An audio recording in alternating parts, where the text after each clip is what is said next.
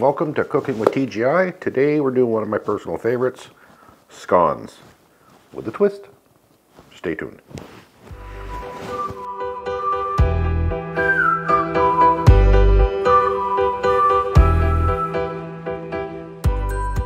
Welcome back to Cooking with TGI. So today we're going to be working on my mum's Scottish scone recipe with a twist because I've modified it somewhat. So my kids came to me some time ago and asked me if I'd start posting some videos on some of our traditional family recipes so that I guess they could simply look it up when they wanted to and follow along. And because I'm an idiot, I said yes. So here we are back in the kitchen and we're going to walk you through this. We are going to post recipes on the TGI YouTube site. With any luck, once I figure out how to do that, you'll be able to print them off if you want to follow along on paper. So first thing I need is to get the sieve.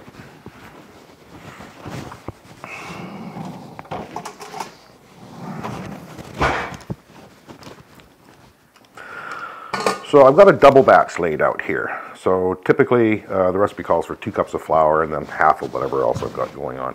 So I've doubled everything up because I'm going to do 2 different kinds or 2 different versions of this scone recipe. My mom used to make this for us all the time as kids. Get out. Better. So in goes the 4 cups of flour. As I was saying, my mom used to do this all the time when we were kids, but she did it in a cake pan, and I don't. I prefer the grab and go variety. I should have brought my dust mask. Come on. I don't know why I do this. My mom said she did it, so. I remember it being so foggy in the kitchen when she made them. All right. There we go. So now we've got, so for this recipe, I've got obviously the flour. We've got baking powder, baking soda. The amounts will be eventually on the website once I figure out how to do that. 1/4 cup of sugar. I have probably a tablespoon of orange rind. This was my add to this.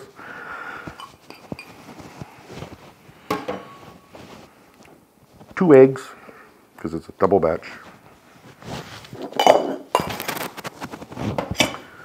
Now this is where it gets a little different. So I've got in here currants and dried cranberries. My mom just used currants, hence the twist. Done. And for this we've got 2 different kinds of yogurt. So instead of using heavy cream, which is the traditional for a scone, when my kids were little, I started making it with yogurt. Just to try and do something about making it a little bit more healthy. So right now I've got a cup of yogurt and nothing to scoop it out with.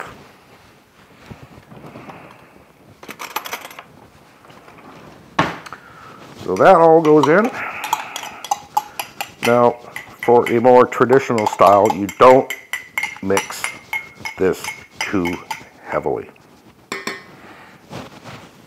It's more of a coarse crumble. Into that, I don't know, 3/4 of a stick of butter. I use kinds of butter because I just find them easier to work with. And they're actually graduated along the side to see what's going on. So in goes the butter.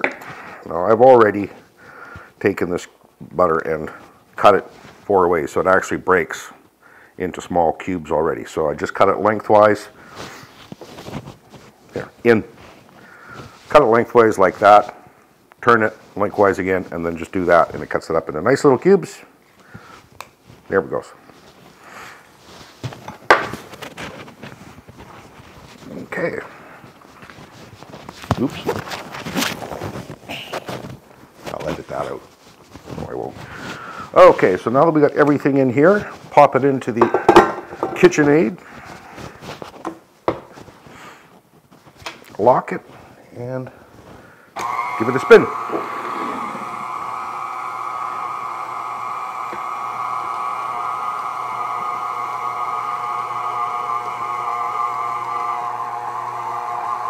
Now you can hear it starting to tighten up. It's stalling out the machine. That's a good sign. Now you can adjust it if you get a little bit too wet or a little bit too dry. You can add just a bit more flour. If it's too moist, or if you want, you can add a little bit more yogurt to moisten it back up. Okay, so that's just about all it takes. Just a really coarse crumble.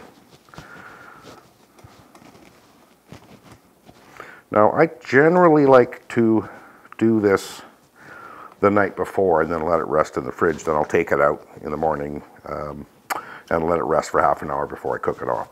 As Easter's coming, and I always serve scones for Thanksgiving, Christmas, and Easter for the girls, that's where this is headed for. So tomorrow we're going to be doing a big turkey dinner for Easter. So we're going to be filming that so the kids can see all of the things that go into that, and it's a lot of work. So if we can do some things the night before, I do, just to make the next day a little easier. So let me just get a close-up of this. So that's it all mixed up, just a coarse crumble. Right, so here we go. We've got our knot of dough, so I'm going to break this roughly in half. And I'm going to put it back in. So as I said, we've got two versions. So this is the more traditional one where it's been hardly worked at all. Gently mixed, put that aside. And the stuff that's still in there, I add another, about a half a cup of yogurt.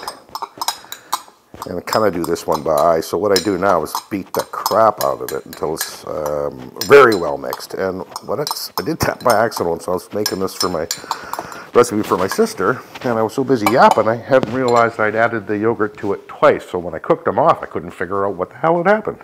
Turns out they were really good anyway, so we've kept that version of that mistake.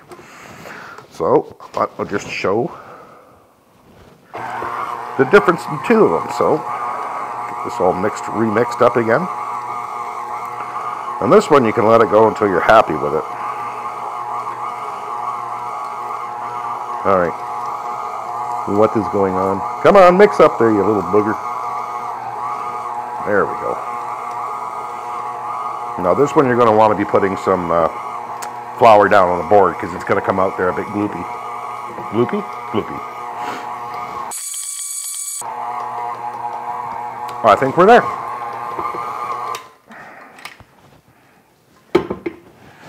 Definitely gloopy. Now, as I said, so if I'm prepping this for tomorrow, so I'm going to just clean this mess up and pack it in some saran wrap and put it in the fridge overnight. And then in the morning, take it out half an hour before I want to cook it. And, oh, there you go. Gloopy. I should be using this at work to glue wood together. This is something else. Okay, so you can see the two different kinds we got. Non-gloopy and gloopy. Or traditional-ish, and I don't know what that is. Anyway, so I'm going to wrap these up, put them in the fridge, and then in the morning I will turn the camera back on when we're prepping them up to cook them and put them in the oven. Well, here we are. Good morning. Happy Easter. So today we're getting ready to put on a full-on day of cooking. So obviously we start with our scones for breakfast. So we took our dough out of the fridge about an hour ago and let it come up to temperature. So we're going to get that rolling and get it in the oven. And while they're cooking off, start working on the turkey, getting it prepped to go in the oven. And then, yeah, lots to do. Let's get at it. All right, so we got our dough here. We have the two kinds, one of more traditional crumbly coarse kind, and then the really goopy kind. So we're gonna go portion these out.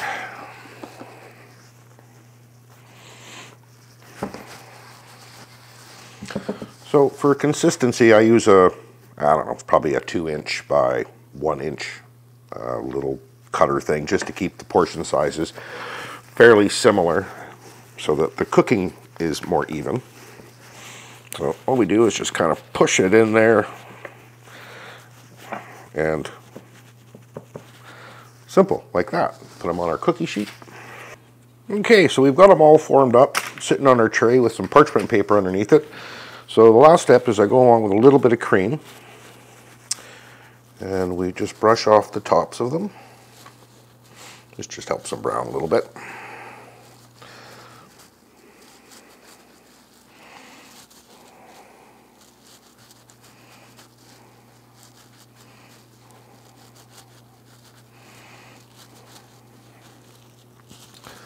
And then just a pinch of granulated table sugar.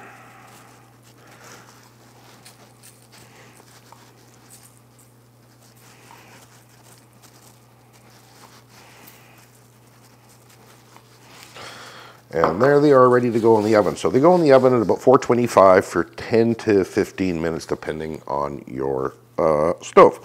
So, stove is ready. We're going to pop these in. Oh, and it's hot. Set our timer. And setting the timer for 10 minutes so that I'll come back and look at them in 10 minutes and start watching them closely from there. Okay, let's see what these things look like in 10 minutes. Well, here are these little bundles of joys freshly out of the oven. So it's good to let them sit for 5-10 minutes just to solidify themselves. But we like to have them with just a little bit of butter, even marmalade on them. But these are still a bit warm, but I'm going to put one aside here. Bust it open, test it out. Okay, literally, let's get into it. Now, they're still a bit warm yet, but a little bit of butter. Oh, and there you have it. Nana's scones. Delicious. Now on to the turkey.